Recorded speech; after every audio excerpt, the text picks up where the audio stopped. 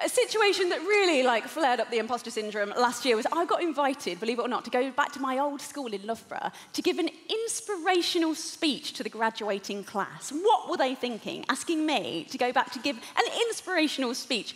I got the email, I just assumed it was the education system's biggest administrative error since Michael Gove was born. But I said yes, it's good to talk to young women. It is young women at my old school. I went to a girls' school. I don't know how surprising that is. I'm very aware I come across as a massive virgin. I know I do, and I'm not even, actually. Thank you. Sorry, it was rather boastful. But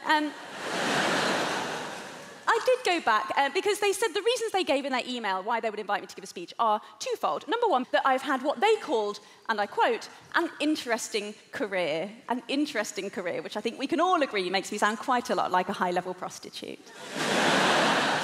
But the other reason the school said they invited me was because I'm a feminist. You know, and I am a feminist. Of course I'm a feminist. Of course I am. I'm obviously a feminist. Who isn't? Who isn't? Who isn't?